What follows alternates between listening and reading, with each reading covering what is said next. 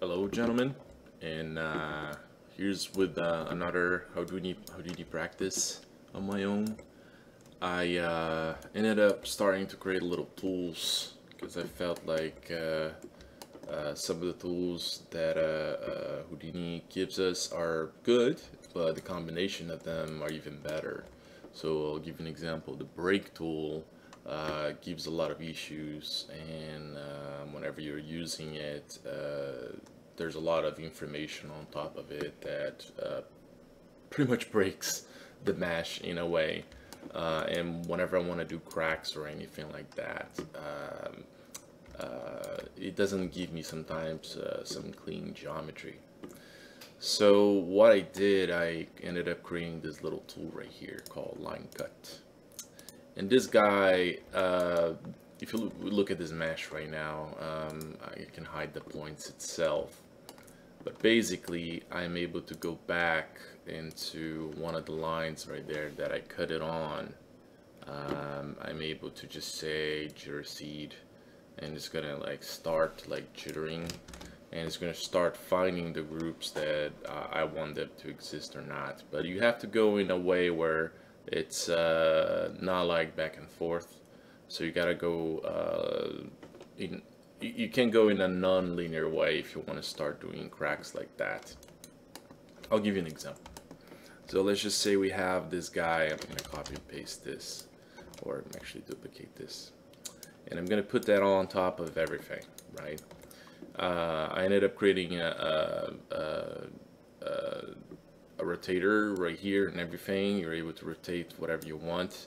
But what you want to do is basically, let's just say I want to select the phase 2 right here. Press enter. And I have a transform right here inside of the tool. If anyone knows how to actually bring that transform outside of the tool, I would be very, very glad to know that. So right now you can see I'm only cutting through whoever that other face that exists, right? I'm not doing anything else around it, and that makes cutting through things much faster and easier than the other tools. If you actually come back to there, you're able to just say, hey, go to the point over there, and let's just see. I want more resolution on those guys or less, like actually more resolution or less resolution. I want a little bit more decimation, so like straight or not decimation at all, so have all the points and stuff like that. It's a much easier approach to create cracks that are a little bit more artistic based than the Voronoi noise. The Voronoi noise, you pretty much have like you have some control, but not enough in a way, and that makes things a little bit difficult to play around with. So right now, like let's duplicate this. Let's go back to our transform.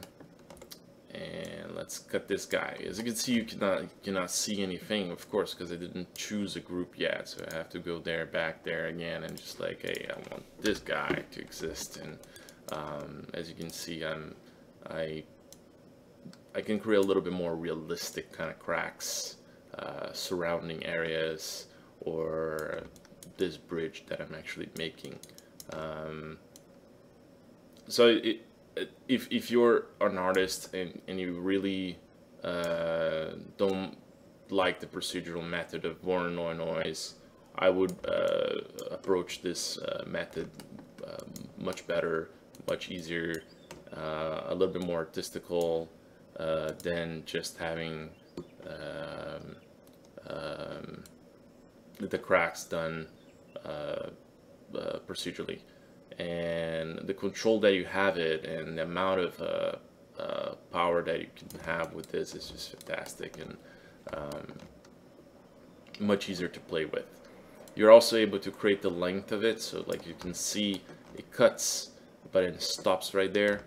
I would notch I would consider not doing that, guys, because it can create a lot of issues with your booleaning. It's possible to end up like creating a thing where it finalizes automatically by the closest point, and I can do a checkbox for that or anything like that. So I'm gonna be sharing this tool.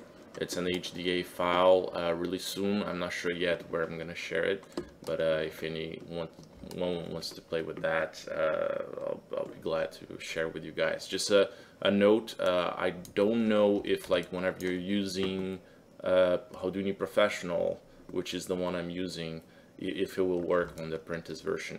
Just a heads up. So I'll let you guys know as soon as I can where I can share this tool.